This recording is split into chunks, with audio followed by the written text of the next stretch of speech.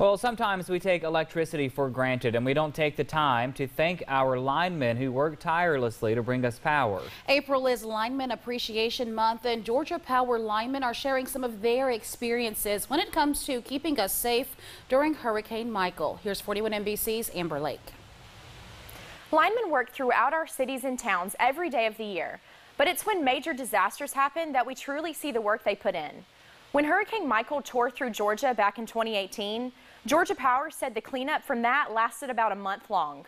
Linemen prepare for different storms that Georgia encounters and are ready for anything.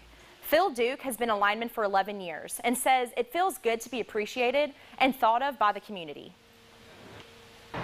There are plenty of people who don't understand what we go through and what we have to do to get the lights on. Some people think that you can flip a switch and the lights come on, and that's not the case. Georgia Power says the main goal is to help everyone they can as quickly as possible. They say that with the impending weather that is coming in tomorrow morning, they ask that all field personnel come to work on Friday with bags packed for at least a week. They are ready to respond immediately to anything that happens. Thank you, Amber. And with severe weather moving into our area tomorrow, now is the time to prepare. You can download the 41 NBC AccuWeather app.